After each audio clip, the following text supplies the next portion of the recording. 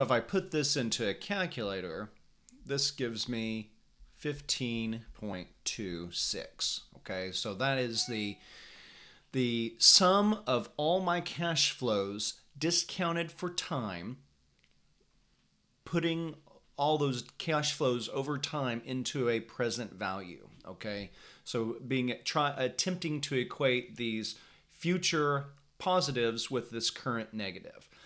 Adding all those cash flows up, I get 15.26. Now let's compare that to being the NPV of being a sports star, which is much easier because in time period now, 0.95 raised to 0, again, we can simplify that to 1. Okay, again, this is basically 1 times 15. The next 3 periods is 0 plus 0 plus 0. Okay, so the NPV of being a sports star is 15. So what has this done? At a discount factor of 0.95, which is a discount rate, remember, of 0.53, being a doctor just barely beats out being a sports star. So if everything else were equal, I would choose to be a doctor. Okay, so my net present value, my lifetime benefits, outweigh those of the lifetime benefits of a sports star. Okay, in this comparison. So at rate R equal 5.3%, I choose becoming not a sports star, I become a medical doctor. Okay. Now, the final thing that we want to look at here, and let me reset this a bit, is, okay, at 5.3, we're pretty close to equal here. I want to do one last calculation, and I want to find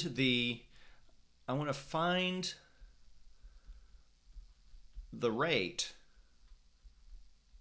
R star where the NPV of being a medical doctor is equal to the NPV of being a sports star. Okay, so at low rates, basically I'm more willing to wait for these future incomes. At high rates, I'm going to take this immediate income. What's the rate? So at 5.3, I'm willing to wait. But what's a rate where I'm not willing to wait, that I'll become a sports star? This is called the internal rate of return. Okay, it's the rate related to our discount factor now, where either financial choice becomes indifferent. Okay, so what I want to do here is I need to solve for delta. Okay, delta star, where these are equalized. Okay, so I'm not putting a delta in here. I'm not putting 0.95 and solving. I'm solving for delta itself. So I'm going to do my same NPV calculation, okay, times -5. I'm going to do it for MD. I'll put this all in here for MD. Delta time period 1 times my cash flow from 1, delta time period 2 times my cash flow from 2, plus delta time period 3 times my cash flow from time 3. Okay, and that gives me the NPV for MD, and I'm going to set that equal to the NPV for being a sports star. Okay, and again, delta 0 times 15. Okay, and then plus 0, 0, 0. I'll put that in plus 0, 0, and 0. Okay, because all 3 of these are 0.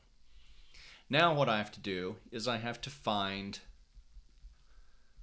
delta. Okay, so I can simplify these a bit. These cancel out because they're just ones.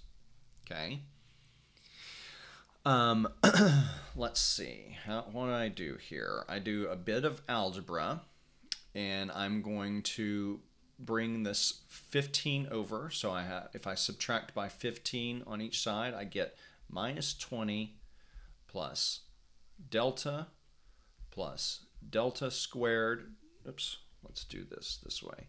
10 delta squared plus 12 delta cubed is equal to 0. Okay, let me show you what I did to solve this, and I typically do it for these, is I type this equation into, let's bring it back where you can see it. I type this equation into Google, okay? Minus 20 plus x plus 10 times x squared plus 12 times x to the third, okay? So this brings up this graph, okay? And when that's equal to 0, when x is solved for 0, the answer is 0.941. I believe that's correct, okay? So approximately, yeah, when y is 0, I get 9.945, okay? So solving for delta gives me, so here, delta is equal to 0.945, okay? So let's go back over here and solve for, that's very close to what I had before. So remember, delta is equal to 1 over 1 plus r. Let's change it. 945 is equal to 1 over 1 plus r. Again, I can just substitute this in and bring over my calculator. 1 divided by 0.945 minus 1. Okay, 0.58. So R star is equal to 5.8%. Okay, last thing here. What does that mean? Okay, what does that mean? Well, remember our previous rate was, I think this was 5.3%. The decision here is when R is less than IRR, I'll choose the long-term investment. Okay, the long-term investment here is getting these later big income flows. Okay, so as long as my rate, my discount rate, is less than IRR, which before it was 5.3%, which is less than 5.8%. Less than 5.8%, I choose to invest.